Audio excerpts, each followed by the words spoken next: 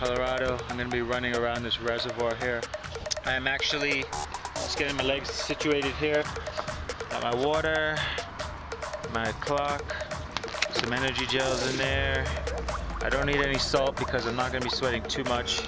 I've been thinking about racing, I've been thinking about training, I've been thinking about competing, I've been thinking about all these things, and I don't know about you, but I get on social media sometimes and I feel the pressure. I feel the pressure to perform, to do races, to do more, to be faster, be more amazing, train harder, come up with the best pictures, the best video messages to give you guys. And I ask myself, am I being authentic? Am I doing what I need to do for me? Am I doing it for me? Am I doing it to win the approval and to win the validation of other people that I don't even know?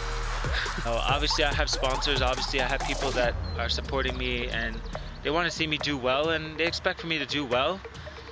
And the pressure's there, but I think I put more pressure on myself than anybody else or any situation or any time or PR or podium can ever put on me. If I need a podium or a PR or to beat some people in my age group to tell me that I'm great, I got a serious problem.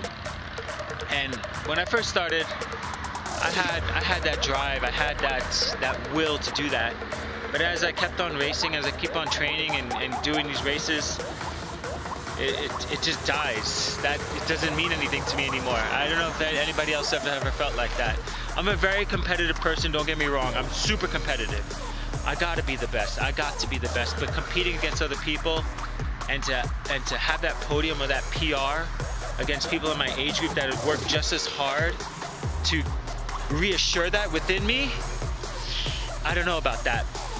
I think every day I'm reassuring myself by coming out here and living life on my terms, dreaming, growing, believing, training hard.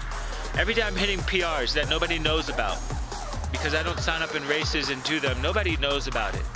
And every day I'm hitting mental breakthroughs in my mind, in my career, my finances, in my investments, in my health and my fitness, in my relationships with my family, my friends. And I think that's where the gains are at. That's how I'm gauging my success. That's what success means to me. If you could be the best person that you can be, successfully be that person every single day, that's really what matters, man. Maybe you're not an athlete and you want to get that career and you want to get that job title to add some credibility to your life. And what happens when you get there and you still feel empty? You know, I think that's the ultimate failure, I think. When you work so hard and you've done so well and you've done the best that you can, but you still don't feel good enough.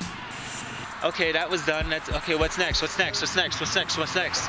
My message to you, somebody out there, is don't let the pressures of social media or your peers or your network pressure you to be something and do something that you don't want to necessarily do. People are going to love you just the way you are, whether you're amazing and winning races and look great in a photo, or if you're at home and you're supporting somebody who is in the spotlight. You're amazing, no matter which role you are playing.